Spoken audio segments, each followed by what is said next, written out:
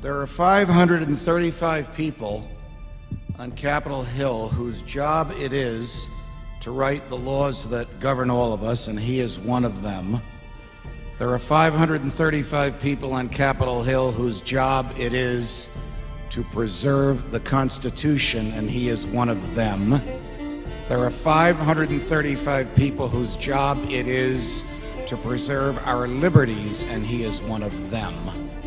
But in his heart and in his head, in his character and in his intellect, in what he has done and in what he will become, the Thomas Jefferson of our day, Ron Paul, is one of us.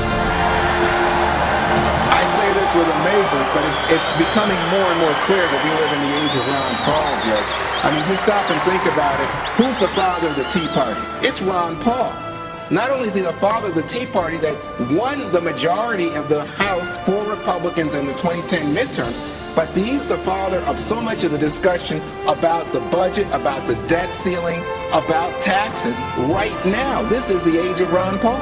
Where are the real conservatives? Where are the people that say all of this stuff that the Fed is doing is socialism? There was one, Ron Paul, but they drummed him out of the Republican Party.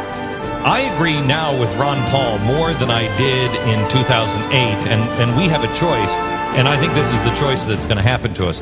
You can't live in this middle ground with our Constitution. You can't. You either embrace the Constitution or shed the Constitution.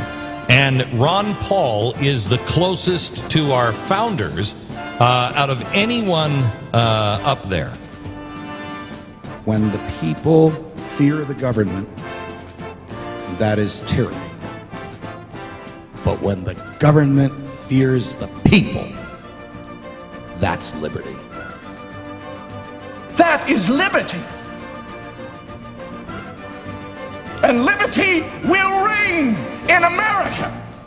Dr. Paul, who are you considering to be your vice presidential running mate? The name Judge Napolitano jumps right out.